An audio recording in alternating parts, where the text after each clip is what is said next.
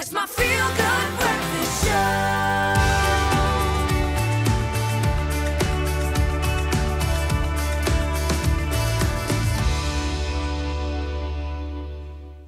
Welcome back to all of our viewers. Thank you so much for tuning in. It is a Monday, so we're talking about relationships, but this time I suppose a relationship with self. We are talking about spirituality and what role does that play in your life, and we have welcomed back clinical psychologist Asha Dulab to unpack the topic. And I'm going to start with something that maybe I'm kind of speaking to myself a little bit here. For someone who's lost their way a little bit, or maybe someone who has never really focused on spirituality, what would you say to them? How can we draw people into this journey of self-exploration?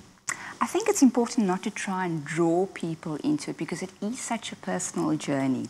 So I think that, you know, we can look at the term of cognitive dissonance, where we are, when we have a belief in something, we try and push away anything that conflicts with it. So, you know, we don't want to impose our beliefs or our journeys onto anyone else because it's such an individual process.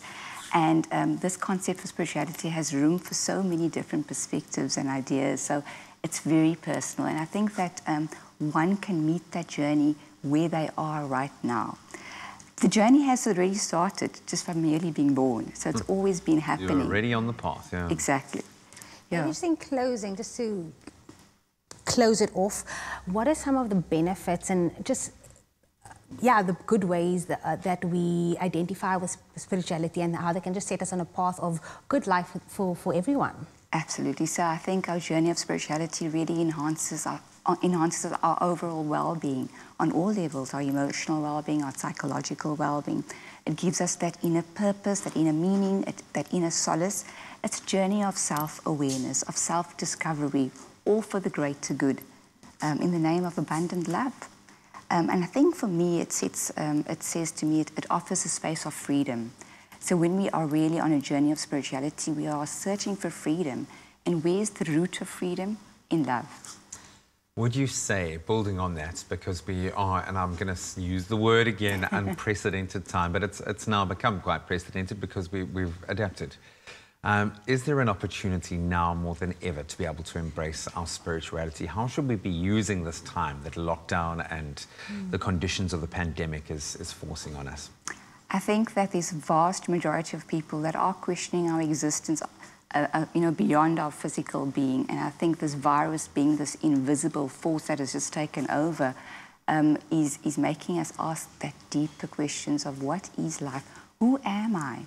What do I want? What is happening in this world? What gives me joy? These are all very important questions in this journey of spirituality and getting to know ourselves. Ask yourself those questions. Again, it is a journey of just discovering who you are and asking those questions. Who am I? And ultimately, it's not only just a relationship with yourself, but when you do get into a relationship with someone else, knowing yourself will just obviously complement that as well. Make you so much better. Yes, absolutely.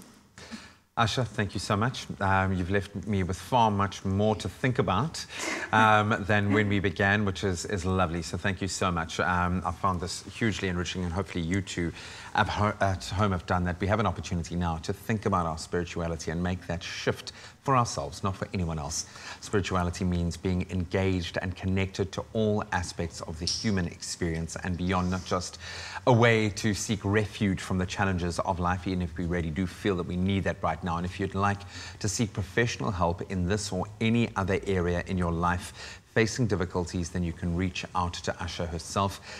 You can go to info@ashadulab.com is how you can engage with her, but she'll be on Facebook Live tonight, 7 p.m. 7 p.m. with Jared Ricketts talking further about spirituality. But hopefully this has allowed you to think a little bit more about it from your perspective.